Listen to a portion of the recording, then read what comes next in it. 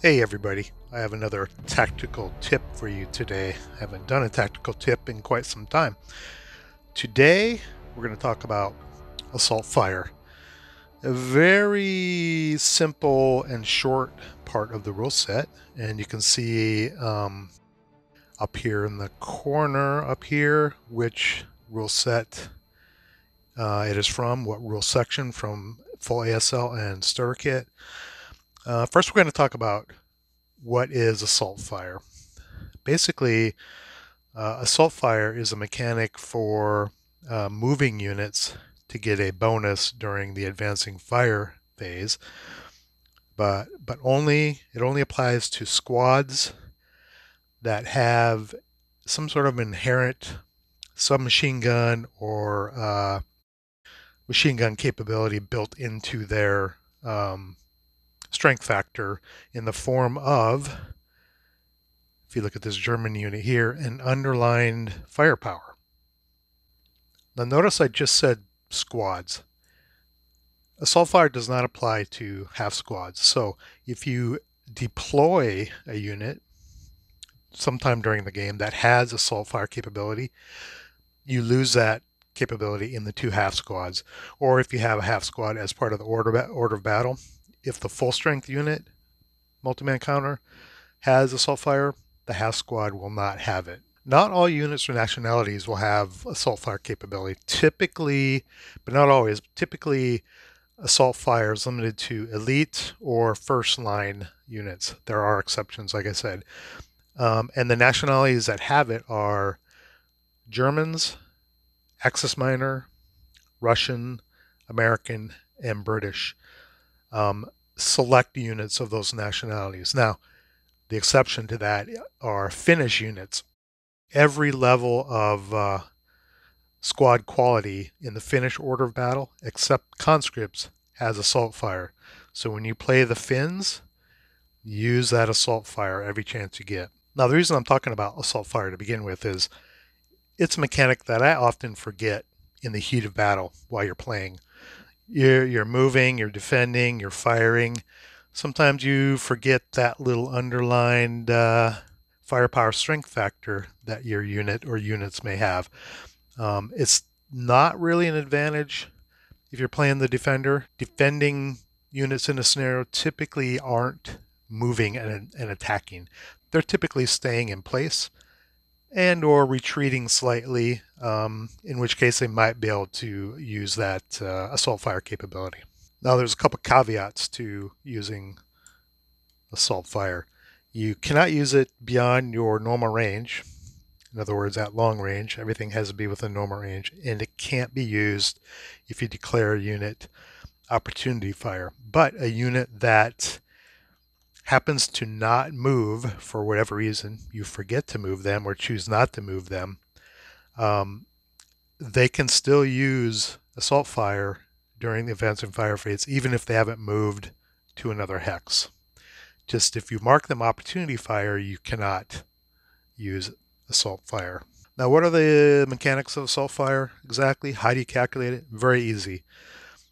So after all modifications to the firepower factor, whether it's 1/2 for advancing fire phase and or double for being adjacent and or half again for firing concealed units and or being pinned, whatever those modifications are, all the modifications you do after you impose them on your firepower factor, whether it's a lone unit or a fire group, what have you, what you do is add 1 and then you round up to get their firepower during the advancing fire phase. So let's do an example here of this 548 unit here. Let's say he moved from here into here, and it's now the advancing fire phase. And he wants to fire at one of these units.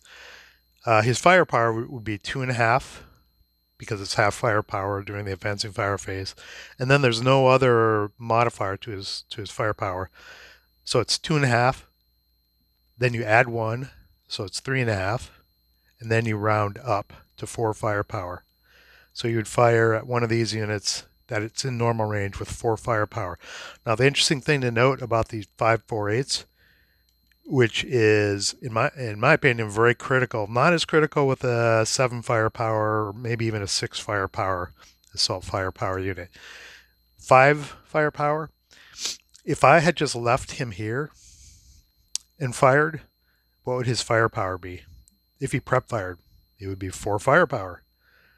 So units that have 5 firepower and assault fire, you should be moving those every chance you get, especially if you're the attacker, obviously, because the firepower of each unit is essentially going to be, unless you use the incremental fire table, is essentially going to be the same as if you just prep fired them for firepower. Now, if you start doing fire groups, that would change slightly.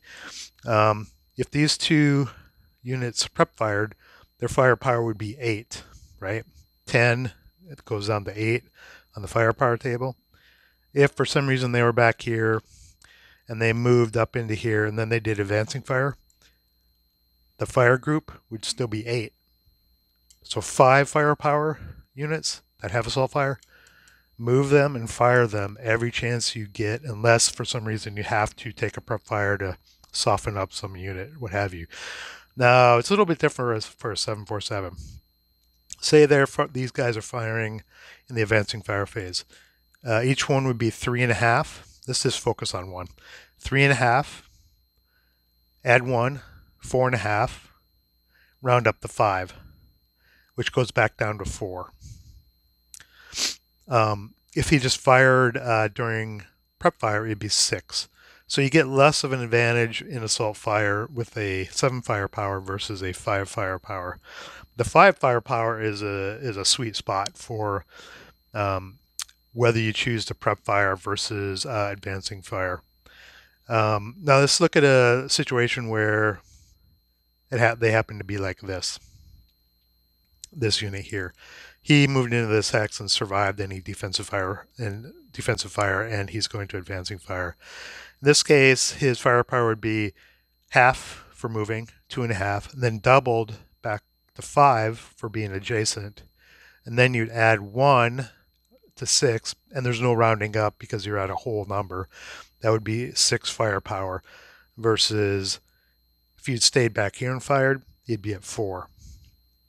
So you can see how you apply all the firepower modifiers. And I'm not talking about die roll modifiers. I'm talking about halving and doubling of your firepower depending on the situation, adding 1 and then rounding up. And that applies to fire groups too.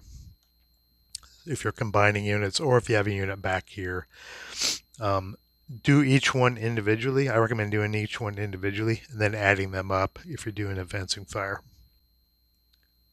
When you're moving and firing, make sure you look at, and this applies to both squad leader and starter kit, double check your firepower factor. If there's an underline under it, read your sections up here in your rule book, very short little sections on how to do it, and take advantage of assault fire, especially if you have these 5 firepower units. There aren't a lot of them in ASL. That is it for this short tactical tip. I'm sure most people have heard of assault fire. If you're like me, you possibly forget to use it quite often. Try to implement it in your next scenario and let me know how it goes. We'll see you next time.